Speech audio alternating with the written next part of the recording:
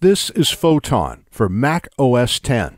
Photon is a graphical multi-layer, multi-level tool for the creation of particle effects for Objective-C and Swift. You create all particle effects graphically and export the resulting effect in code that you can add to your own applications.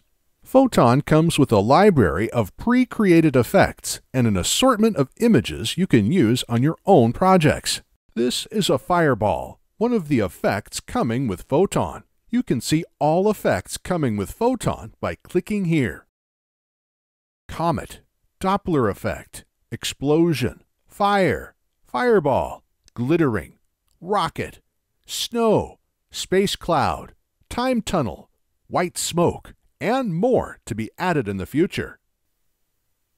How do you create a particle effect using Photon? I will explain that by starting a new project by selecting File, New. To create an effect, you have to have two things: an emitter that in code will be a CAEmitterLayer and a particle cell known as CAEmitterCell.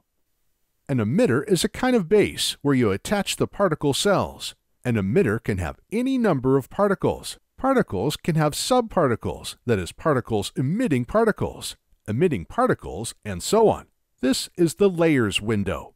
Here you can create layers of particles and emitters, always starting with emitters. Every emitter you create can have one or more particle cells. Photon is the only solution in the market that lets you create multi-levels of particles and emitters. To create an effect, you have to start by creating an emitter. I click this icon that looks like a target, circles inside circles, and this will create a new emitter at the root level of the Layers window. I select the emitter, press Enter, and rename it to Emitter.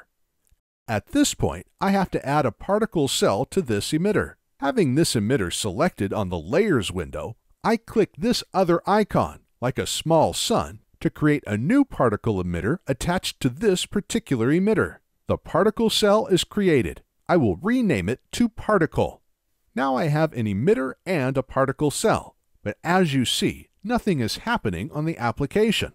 This is because the particle has no image and have all properties at 0. We have to add an image to that particle. That image is what will be emitted by the particle cell. To add an image to this particle, I click this arrow up button near the image box, and Photon will show me the library of images available. I will select this one called puff.png, and this image will now be emitted by the particle cell. Now, to really make the particle cell work, I have to click here and adjust the particle lifetime, that is, the amount in seconds a particle will live. In this case, 12 seconds, and also adjust the birth rate, that is, the number of particles that will be emitted per second. You still see no difference because all particles are being emitted from the same place with the same size. We have to change some parameters to see some action, like, for example, the y-axis acceleration. By adding a negative value to this parameter, we now force the particle to fall, but the fall is straight. Let's make more changes. I start by changing the scale speed, that is, how much the scale increases or decreases with time. You see that now the particles increase in size as time passes. You can also create some variation to the particle lifetime by changing this lifetime range parameter, meaning that not all particles will live the same amount of time, and their lives will assume random values between 12.88 seconds, more or less 3.56 seconds. You can add some spin or angular speed to the particles. You can change all these other values. You can add some color.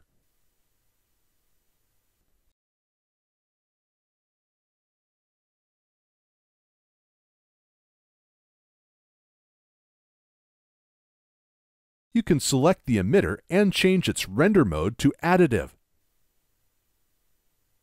Now you're getting something. You can change the color opacity slightly.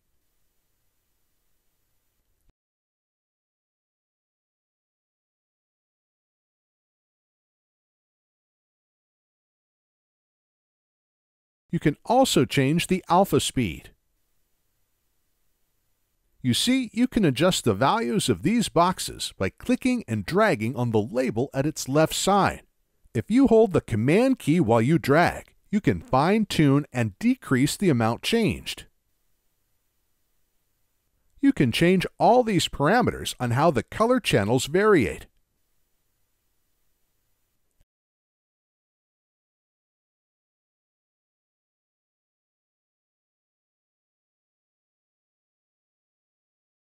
Another tweak to the color.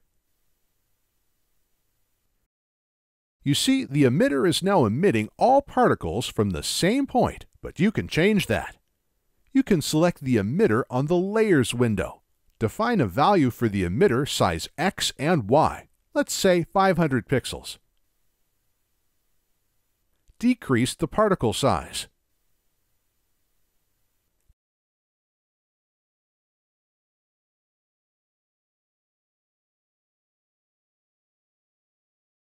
And change the emitter's shape from point to rectangle.